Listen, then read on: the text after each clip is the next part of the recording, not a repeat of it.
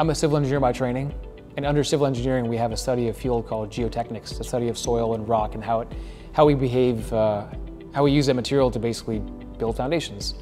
And a lot of the work we do relies upon testing that material.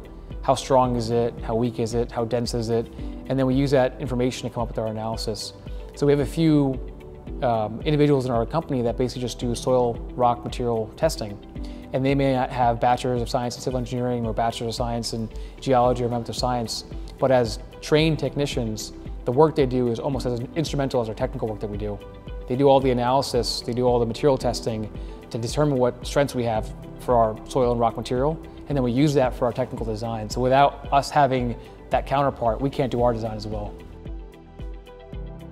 When we change how we talk about engineering, we can change what students think about engineering. Learn more at discovere.org/messages-matter.